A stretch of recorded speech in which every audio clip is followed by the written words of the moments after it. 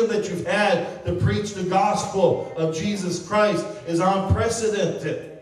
I am actually Canadian. I'm not American at all. I didn't even come here until about 5 or 6 years ago.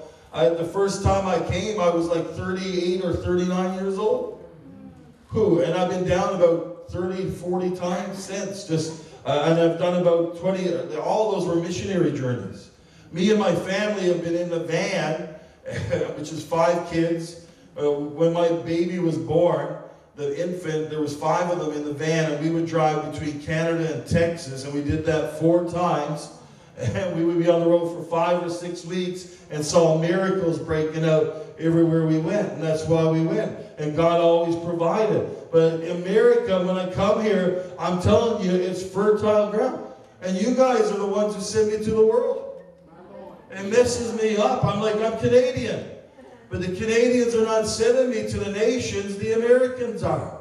You guys, see, that speaks to me about who you are. You've learned to actually sow into the kingdom, and you're reaping and harvest, not just in your own nation, but in the nations. Amen? I've been to 18 nations in 2 years. And I'll be in about 5 or 6 more by the end of the year. And every nation we go to, mighty miracles take place. I was in France 2 years ago during the terrorist attack. I landed there the day of the terrorist attack, was preaching in an apartment in Paris about 8 blocks away on the same day where they busted in and shot down a terrorist. Same day. This is like 4 days after they killed 113. There were guys all through the streets, subway systems with machine guns. And we were there preaching the gospel and saw the glory come down. And many people were transformed by the gospel. We went to Austria. I've been to Austria 3 times. Only 3 times.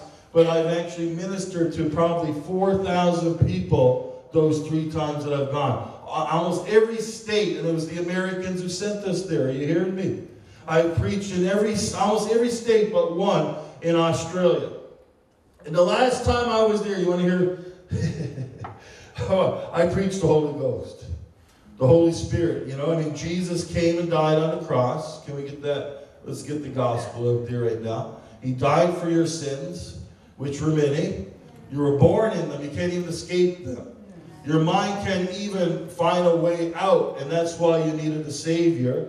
Jesus came to break the power of sin, which was a curse on your life, and to bring the blessing, which is freedom from sin.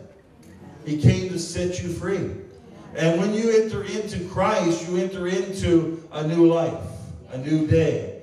And it begins the process of cleansing the old nature, the renewal of the mind. So day by day, as you're in Christ, and you talk about inner healing, that's what inner healing is. Inner healing is all about cleansing the old mindsets so that you can walk in the fullness and abundance of the gospel that Jesus Christ has in store. And the blessings of God are manifold, which means many. He has many blessings for you. So much that He has in store for you that most of you can't even conceive it or accept it. But He has more in store for you than you can even dream of. Prosperity is like, my house is blessed, my cupboards are blessed, my children are blessed. There's no mental illness. There's no sickness. All these things are in the Old Testament in Deuteronomy 28.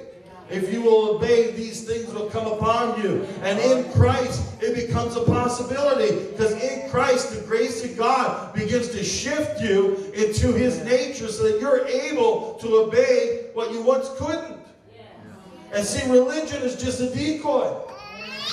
What religion tries to do is institute the law and get you to do right and wrong, right and not wrong. But because you don't have any power of it, you live it like chained up in fear because you have not been able to accomplish what you in your heart know is right. And Jesus came and He enabled you to do it. His nature becomes your nature when you turn to Him.